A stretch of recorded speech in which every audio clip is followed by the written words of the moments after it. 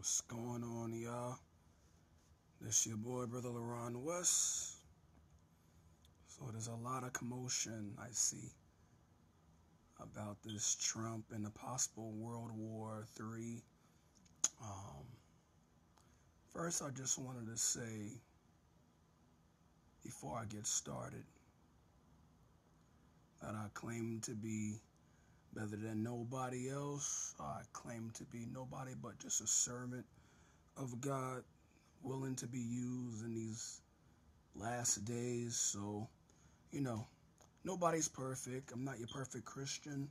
The goal is just to push, like Apostle Paul would say, is strive for the mark.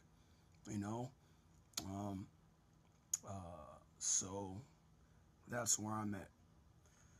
So this is what I am going to share. I know in previous posts from last year, I've been told that I scare some people. So I'm just going to try to be as nice and smiley as possible about this issue. All right? So, the title speaks for itself, what I shared. What lens are you looking from? What lens are you looking through? Are you looking through the lens of the world, blind, just seeing from the outer? Because truth be told, it could have been Obama that could have been responsible for this if he was still president. It could have been Bush that could have been responsible for this possible, starting a world war. So the names of whoever is in office, it really doesn't matter. But that's how the world sees. This is why I have the glasses on. The glasses represents how the world sees. Even though they see my matching with my shirt. But those who are seeing from the prescription lenses of God's Holy Spirit, they would automatically know that spiritual common sense says, if you go with me to Matthew chapter 24, and if you start from the 3rd verse, I'm going to read what it says in the 3rd verse in the Message Bible. What it says in the 3rd verse. Ironically, it's January 3rd. I wonder if the 3rd verse has anything to do with today's date. It's possible, but I'm not going to go there because many may not even get it. So, it says on the 3rd verse in the Message Bible, later as he was sitting on Mount Olives, his disciples approached and asked him, "Tell us, when are these things going to happen?" And these are Jesus' disciples, those who follow him, and they want to know when is he supposedly going to come back, and so they're eager to know, what sign should we look for? Tell us when you're going to return, Lord. And so this is how Jesus responds. So Jesus said, "Watch out for the doomsday deceivers. Many leaders are going to show up with forged identities, claiming I am Christ, the Messiah. They will..." Look like my internet is trying to distract my flow. It's all good. I guess the enemy doesn't like me doing this. So, Jesus said, "Watch out for doomsday deceivers. Many leaders are going to show up for with forged identities, claiming I am Christ, the Messiah. They will deceive a lot of people when reports come in of wars and rumors of wars, let me repeat, when reports come in of wars, rumors of wars, keep your head and don't panic. Keep your head and don't panic. Jesus is pretty much saying, whether if it's Donald Trump, Obama, Hillary Clinton, President Bush, whoever would have done the same act or took the credit for killing this man that's from Iran, God is telling his people to don't focus on the outer, being blind to the world, focusing what's going on in the outer. Focus on the spiritual. What's really going on? What is he really trying to get us to look at? And so he's pretty much saying don't panic, because if you think January 3rd is something to go viral and panic and share different posts about a possible World War III, then you're gonna be in many panic attacks, because you haven't seen nothing yet. You haven't seen nothing yet. So let's continue.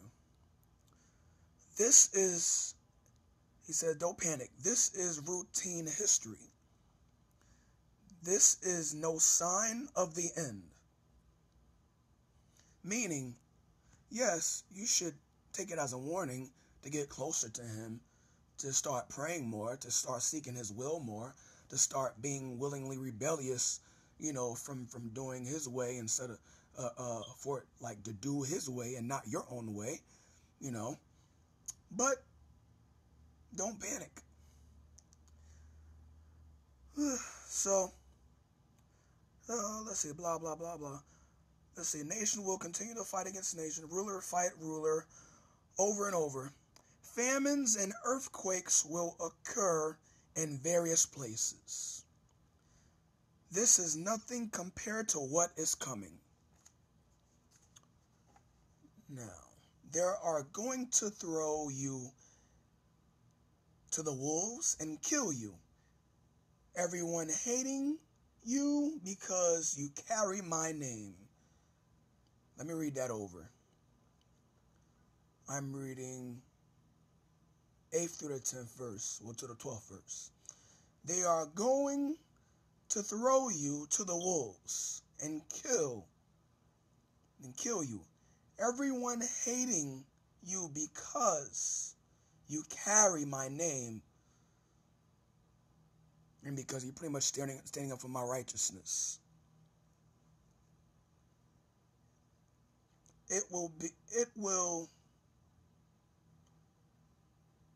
And let's see, now my grandmother's calling me. How cute. Okay. It will be going from bad to worse. It will be a dog eat dog, everyone at each other's throat, everyone hating on each other, blah, blah, blah, blah. It's going to be much confusion. Lying preachers, let me repeat that. Lying preachers will come forward and deceive a lot of people. Maybe I'm saying that too aggressively. I'll say it nicer, so I won't be offending anybody.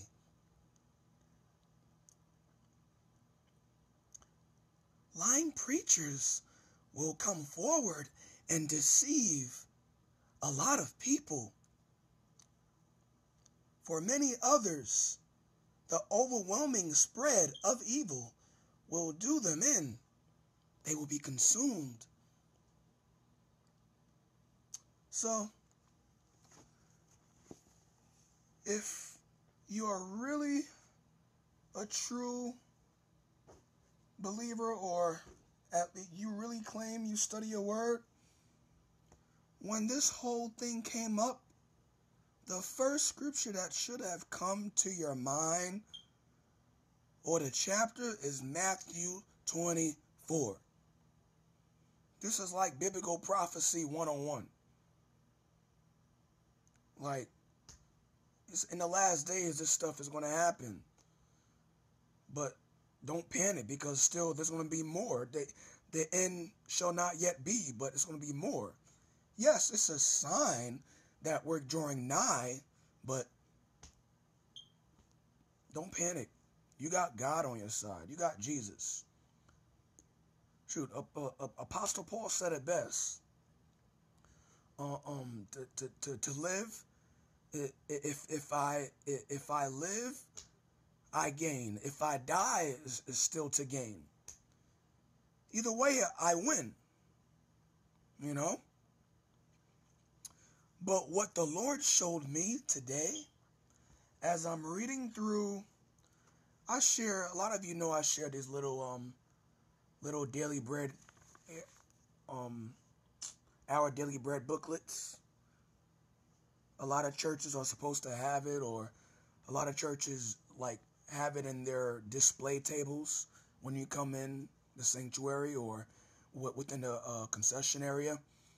And a lot of people don't read them, or they just ignore them. But I find it's very useful, and it just so happened that God, out of all the days, decided to speak to me through this one little book.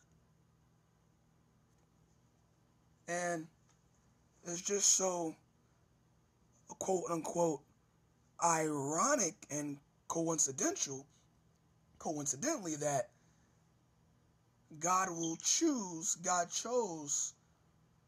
January 3rd, 2020 to allow everybody to be all of a sudden woke to this World War Possible 3 rumor and blaming Trump and then this, that, and the third, blah, blah, blah. But then as I decided to read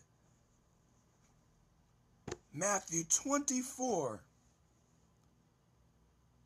and it specifically, ironically, shared Matthew 24, verse 3, January 3rd. Matthew 24, 3rd chapter.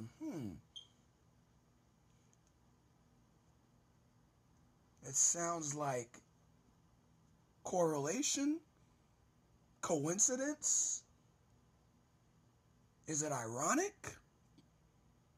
Because if you read that verse,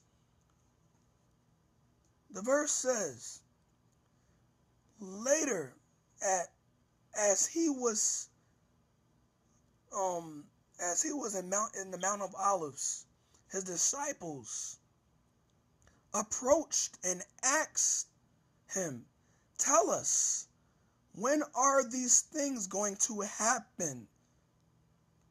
When will be the sign of your coming, that the time is up, that the time is near?" And then as I'm reading Matt and comparing that to today's date, pretty amazing.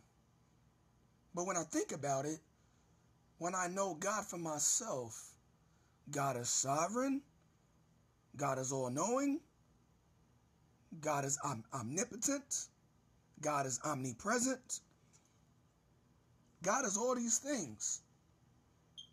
So with God, there shouldn't be such thing as coincidence or ironic. It's God's supernatural, divine sovereignty and providence. But as God spoke to me through the Our Daily Bread booklet, and today was Friday, January 3rd, through the verse that it references, Isaiah 30, 8 through 18, God spoke to me in these few verses. So I'm going to read what it says in Isaiah 30, verse 1. Woe unto the rebellious children, saith the Lord, that take counsel, but not of me, and that cover with a covering, but not of my spirit, that they may add sin to sin. Woe unto the rebellious children, saith the Lord, that take counsel, but not of me, and that cover with a covering, but not of my spirit, that they may add sin to sin. Sinning and sinning, being rebellious. No regards to God. Shoot, if you really want to be woke, you shouldn't be afraid about this World War III or Trump. You should be afraid about going against God. Woe unto the rebellious children? Woe unto those who turn their backs on God? So God spoke to me through that verse. And he also spoke to me correlating Matthew's 24th chapter, and I believe it's either the 11th verse or the 12th verse, correlating that with Isaiah 30 and 9. Wow. Isaiah 30 and chapter 9 says that this is a rebellious people, lying children that will not hear the law of the Lord. Rebellious children that are blind, doing their own thing, having fun in their evil and wicked ways. America, the world turning their back on God, loving who they want to love, doing what they want to do, pleasing their self, having the lust of the eye, the lust of the flesh, and the pride of life. No regards for God. And you're afraid? And yeah, you guys are scared about this wars and rumors of wars and this possible World War III, but you dare not be afraid of God?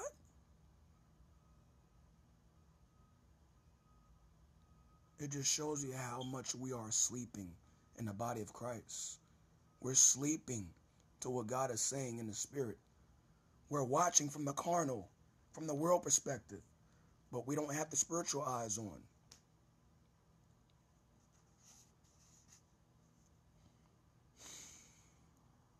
Verse 30,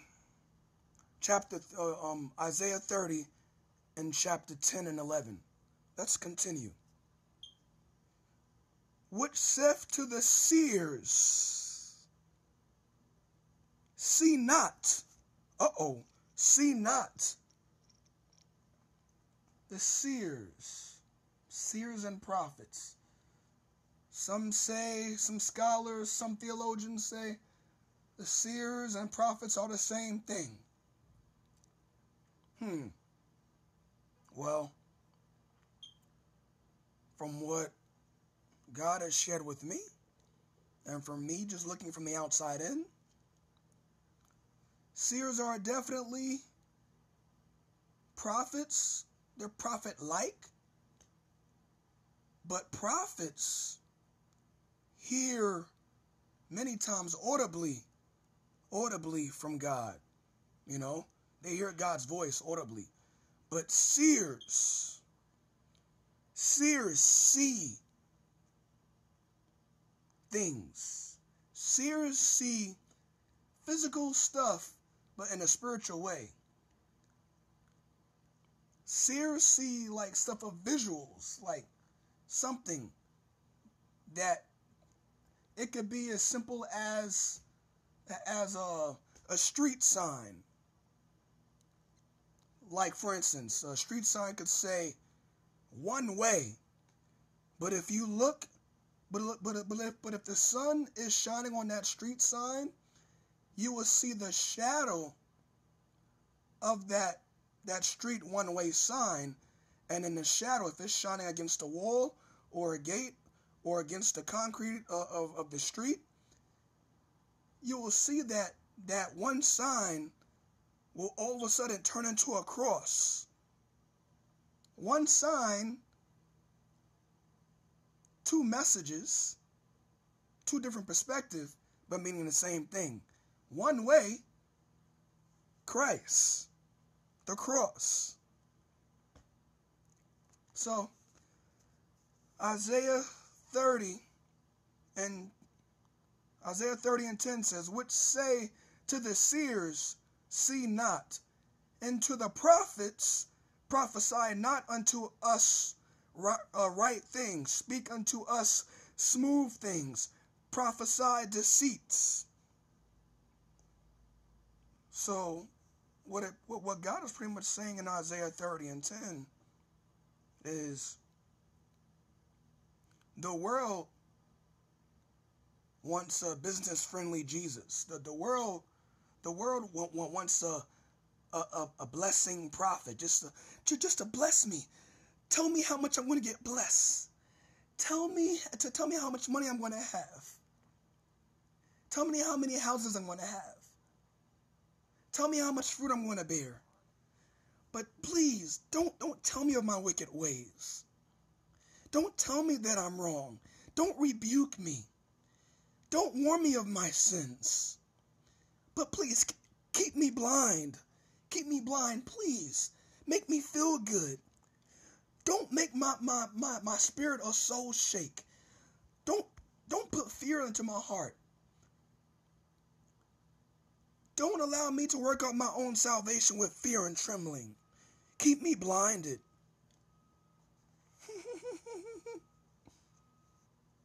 I don't know.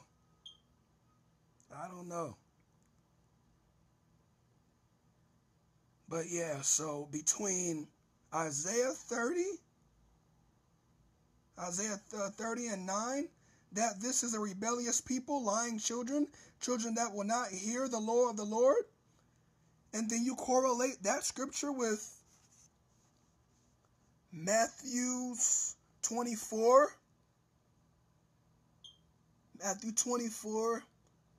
and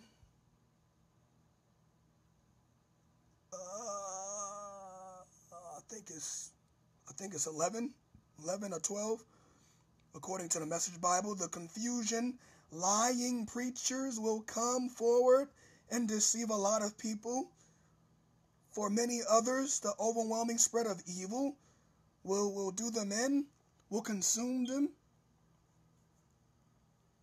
I'm just saying, what lens are you looking from? All right. God bless, Brother LaRon West. I'm nobody special.